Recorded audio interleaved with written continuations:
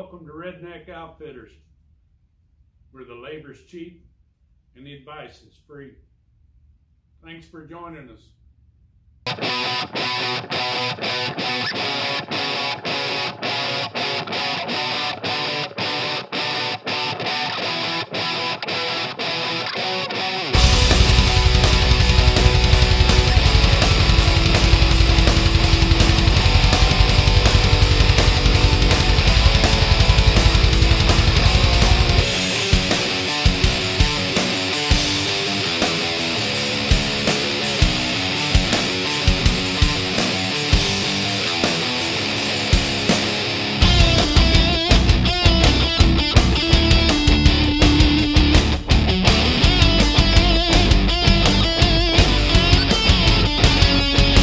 Hey, welcome back to Redneck Outfitters 1 and the 63-68 bug project.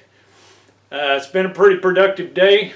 I got the inside painted up with the silver. I decided to go with silver, probably with the black seats, black steering wheel, black padded dash. Yeah, I think it'll set it off pretty good. The outside still kind of up in the air. I might just go ahead and paint it silver too.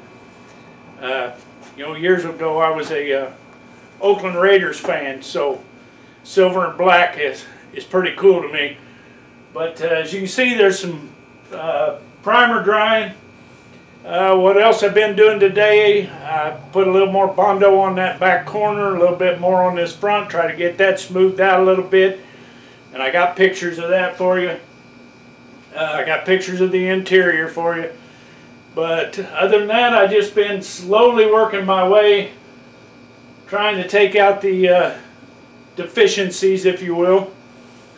Up on the roof, I'm just going from panel to panel, kind of working my way around, trying not to get into the wet primer. Just trying to clear everything off. I'm moving up on the grits on the sandpaper, so we're slowly getting there to where it's going to be getting close to painting time. I still got a long ways to go, but anyway, that's what we had going on today.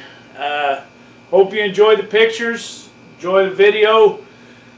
If you like, subscribe, hang around with us, see how this thing turns out. And you know, you're always welcome to tune in.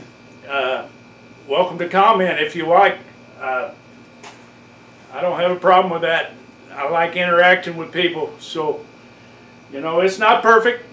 I know that. It's never going to be perfect because I don't have the time, I don't have the money. So, it's going to be, but it's going to be damn nice when I get done with it. I really believe so. So, anyway, stay tuned. We'll have more for you. Like I said, the interior is getting to the point where we're getting ready to put some deadening foil or whatever you want to put in there, and maybe not too far off, put this body back on this chassis. So stick with us. We'll have more. Thanks for hanging around. This is a look at the rear end where I had to put a little Bondo on that corner. It's shaping up pretty good. This is a look at the interior. That's silver. I don't know where that kind of greenish shade is coming from. It's probably coming off of the garage door or the lights or something in there. But it is actually silver. It's not that green color, although that green color kind of looks cool. Kind of an olive. But of course 90% of this is going to be covered up, you know, with door panels and headliner and carpet and what have you. But wanted to look nice, you know, whatever does show. This is the front end that had the crack right in the middle, and it's smoothing out pretty nice too. I don't know if I'm going to do any more to it or not. I could probably put a little body filler on it when it goes to paint, but that's the trunk area. Of course, it's a little dusty right now from all the work today.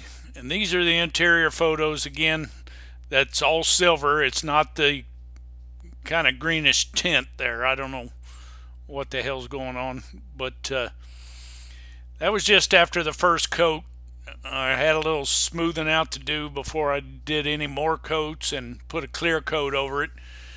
But it's coming out pretty nice, and I think once you get the door panels and trim and everything else in there, it's really going to look pretty sharp. So that's progress for today.